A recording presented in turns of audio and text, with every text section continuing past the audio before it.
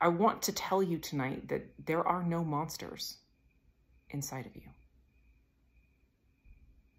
There are really beautiful, tender, vulnerable human parts of you that have been wounded by your experience of life, that may have never gotten their needs met for validation, for acknowledgement of your goodness. You have a need for love, a need to be seen and appreciated for who you are, a need to be validated that what you want and need and who you are, what you like to do, the way you express everything about, what you want to do with your life and where your limits are and what you need to feel okay in terms of everything, every aspect of life, that's good and it's okay.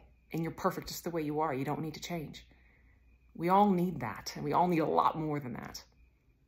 And when these parts of us don't get met in the way they need to, the way that the unmet needs expressed can feel very intense and very uncomfortable. And it's really common to be terrified of yourself in this process.